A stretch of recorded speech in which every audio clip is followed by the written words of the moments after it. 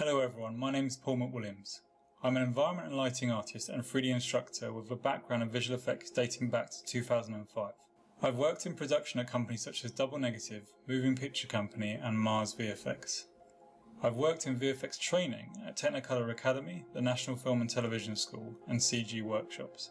I'm a qualified teacher from the Institute of Education in London. Visual Effects Set Extensions provides an in-depth look at the VFX production process for creating set extensions used in film and television.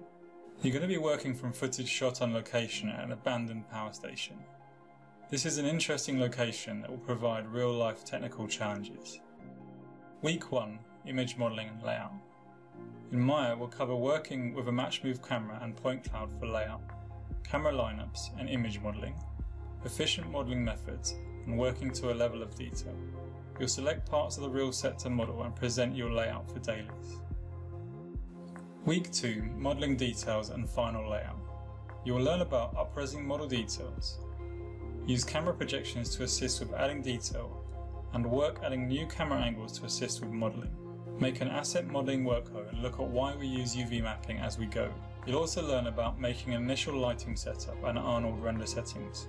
You'll work to make a higher level of detail model and layout. Week 3, UV mapping and model subdivision setup.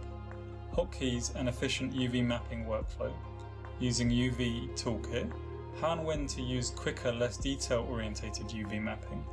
Multiple UV UDIM layout. Subdivision surfaces setup. You'll make and present your layout for review. Week 4, texturing with Mari. You'll be introduced to texture painting with Mari, using materials and working with channels, triplanar projections, painting with images, working with paint layers, groups, masks and adjustment layers, making masks for dirt. You'll start texturing and present your work in progress textures. Week 5, texturing and projection work. We'll go into more detail in Mari, use node graph workflow, bring in model updates, make brushes, add additional texture detail, use projectors, working with Photoshop and Mari, set up mid-ground projections, Mari material settings, making displacement and bump spec maps. You'll present your increased texture detail. Week 6, Shot Look Dev. You will learn how to set up a look dev environment and why we do it this way. Make initial lighting and render settings. Use physically based materials. Adjust render settings for quick feedback.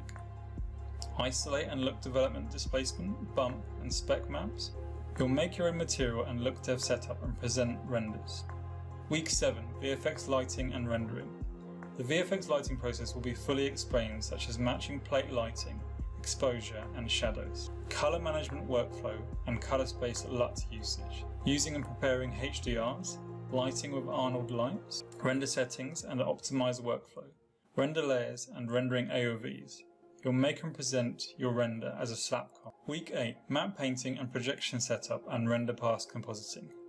You will learn about map painting fundamentals including color, scale, perspective and lighting. Making a background map painting and foreground patches. Set up projections in Nuke, composite and grade AOVs and integrate projections. You'll make and present a final composite. The course will run over 8 weeks. There's documentation and video instruction each week. I will answer questions and provide dedicated technical support throughout the course. You will receive video feedback on your work and there is a live Q&A every week.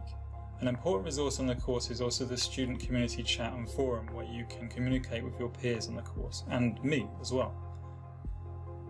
The main value of this course is that you'll be learning a visual effects pipeline orientated approach towards making environments. If you really want to learn how all this is done with an experienced artist and teacher, then this course is for you. I hope to see you there.